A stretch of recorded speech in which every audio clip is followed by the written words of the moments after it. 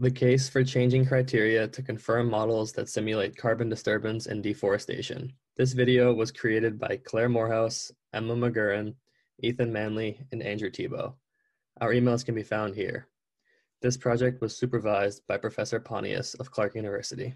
This presentation presents key findings from the study, Criteria to Confirm Models that Simulate Deforestation and Carbon Disturbance, published in the peer-reviewed open access journal Land in 2018 by Professor Robert Pontius of Clark University. The study used data from Bolivia as a case study to investigate the current standards to confirm models that simulate deforestation and carbon disturbance. The Verified Carbon Standard, VCS, methodologies, VM0015 and VMD0007 for unplanned deforestation specify that the minimum threshold for the best fit, as measured by the figure of merit, FOM, shall be defined by the net observed change in the reference region for the calibration period of the model. Net observed change shall be calculated as the total area of change being modeled in the reference region during the calibration period as a percentage of the total area of the reference region. The FOM value shall be at least equivalent to this value. This means that the FOM must be greater than or equal to the total area deforested in the calibration period divided by the total area of the reference region of the calibration period. The current VCS standards state that FOM equals hits divided by misses plus hits plus false alarms. The FOM is also known as the Jacquard index. The FOM ranges theoretically from 0% to 100%, where 0% means no intersection between true deforestation and simulated deforestation, while 100% means perfect intersection between true deforestation and simulated deforestation. A hit is defined as pixels in which the model predicted the pixel to be deforested, and that same pixel is also deforested in the reference image, or true pixel. A false alarm is when the model predicted the pixel to be deforested, but the pixel had forest persistence in the reference image. Forest persistence means that the pixel remained forest and was not deforested. A miss occurs when the model simulated forest persistence, but the pixel was actually deforested in the reference image. A correct rejection is when the pixel has both true forest persistence and simulated forest persistence. Correct rejections are not included in the FOM calculation.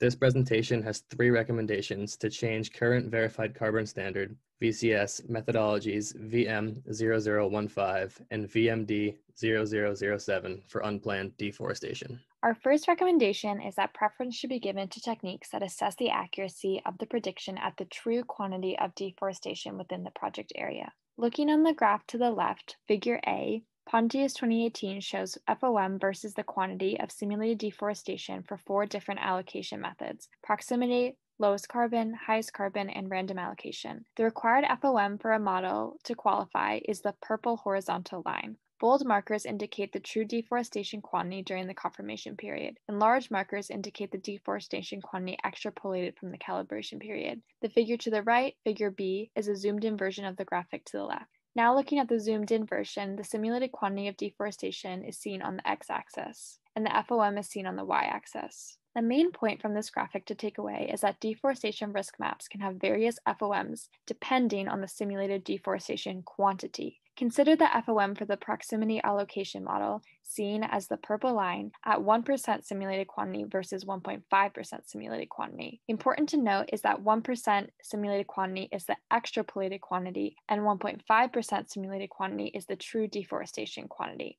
For the proximity allocation model, the extrapolated quantity FOM is approximately 2 percentage points lower than the true deforestation simulated quantity FOM. This demonstrates how the FOM can change based on the simulated quantity percentage. The key point here is that the purpose of simulating a deforestation risk map is to specify spatial allocation, not quantity. Pontius 2018 recommends uniform standards for the simulated quantity new VCS methodologies.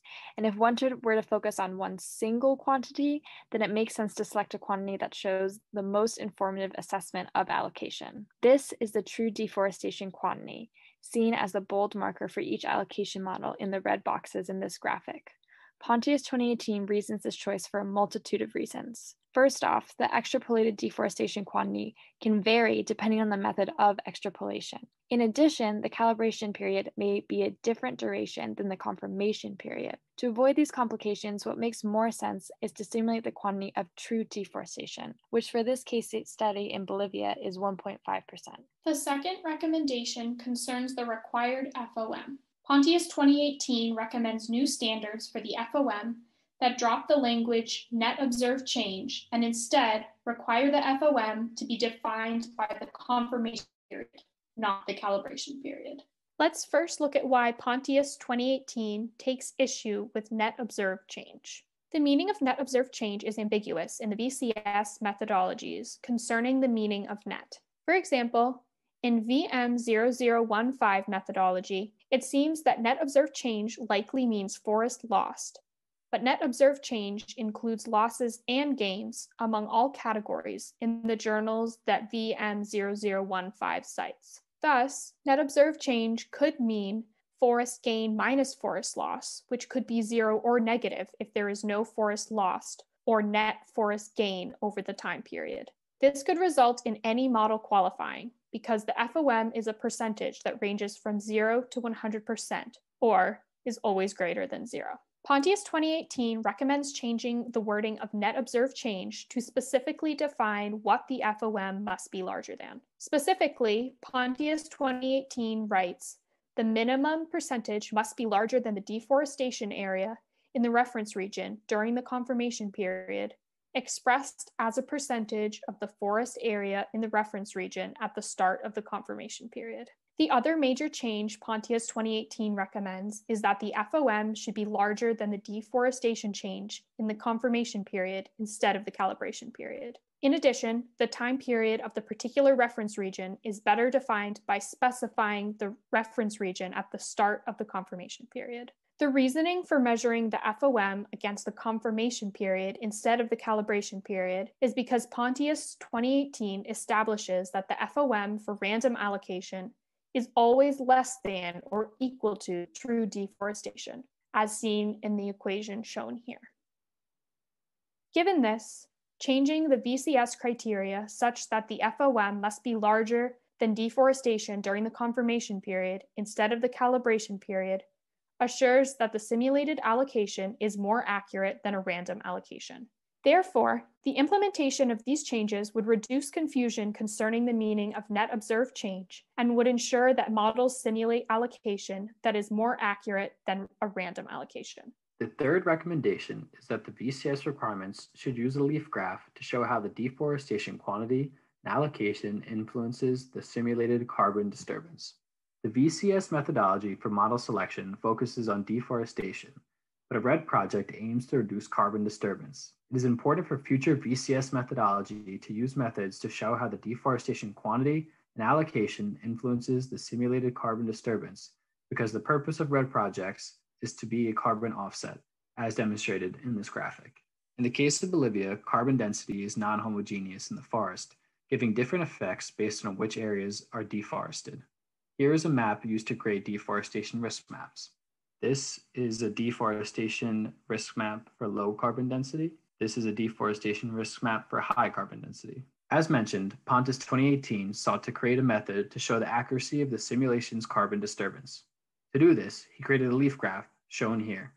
The high and low carbon density allocation models help form the leaf graph to demonstrate carbon disturbance along with proximity allocation and random allocation models. For a leaf graph, the x-axis shows the percentage of simulated change as percentage of initial forest area, 0 to 100%. And the y-axis shows carbon disturbance as a percentage of initial forest area from 0 to 100%. Random allocation, in gray, shows carbon disturbance from a random simulation of change that releases carbon at the same rate at every time point. Key to note is that if carbon density is homogeneous across the initial forest area, then a random allocation of deforestation will produce the same mass of carbon disturbance as any other allocation of deforestation. This is not the case for Bolivia. Secondly, a proximity allocation in blue, the lowest carbon allocation in red, and the highest carbon allocation in green are also included for the case study. The lowest carbon allocation and the highest carbon allocation form respectively lower and upper bounds in which the carbon disturbance must reside for any allocation. The shape of the bounds inspire the name of the leaf graph. Seen to the left of the red star, when simulated quantity is 50%, the highest and lowest carbon allocations form their maximum range, which is 38 percentage points for carbon disturbance. Seen to the left of the blue star, when simulated quantity is 25%, the random and proximity allocations form their maximum range, which is 3 percentage points for carbon disturbance. Here is a zoomed in version of the leaf graph at the origin. The leaf graph can reveal how different allocation models at a particular quantity are closer to the true carbon disturbance, which the FOM does not reveal. Looking at the zoomed in version of the leaf graph to the left, it is identifiable that random allocation is more accurate than the proximity allocation for simulated carbon disturbance at the 1% extrapolated quantity. You can tell this because at the extrapolated quantity of 1%, the gray random allocation line is closer to the black X than the blue proximity allocation line. The black X is the true carbon disturbance at the true deforestation amount of 1.5%. However, looking to the graph on the right where the red star is, the gray random allocation model line is below the required FOM at the extrapolated quantity of 1%, while the proximity allocation model, the blue line, is above the required FOM at 1% simulated quantity. This difference demonstrates how leaf graphs can provide a more nuanced version than purely the FOM criteria to show how different models perform better at modeling carbon disturbance for a particular quantity. In addition, the leaf graph demonstrates whether the simulated deforestation risk method has allocation influence or quantity influence in its error for simulating actual carbon disturbance. For example, when the simulated deforestation quantity matches true deforestation quantity, which is 1.5% of initial forest area, the proximity allocation model explains all of the negative 0.1 deviation between simulated and actual carbon disturbance, as seen in the graphic marked. This is referred to as allocation influence because the simulation model is simulating the true quantity, and so the error in carbon disturbance is due to allocation. However, at 1% extrapolated quantity simulated for the proximity allocation model, quantity influence explains negative 0.5 deviation between simulated and actual carbon disturbance.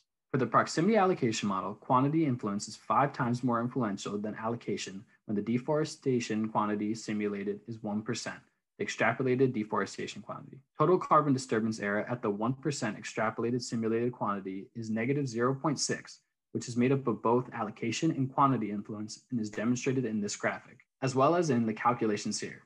This particular leaf graph shows how the proximity allocation model, when the quantity simulated is the extrapolated quantity, both allocation and quantity influence the error in carbon disturbance modeled from true carbon disturbance. Thus, according to Pontius 2018, modelers must measure the influence of quantity specification relative to the influence of allocation specification, because quantity error and allocation error might not be equally important for the purpose of the model. As demonstrated, leaf graphs can measure the influence of quantity specification relative to the influence of allocation specification.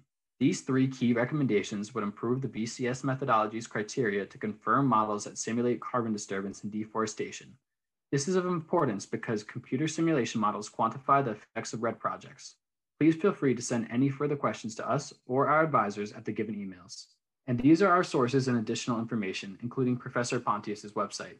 Thank you so much, and we hope these recommendations can create positive change towards a new methodology that evaluates models that simulate deforestation.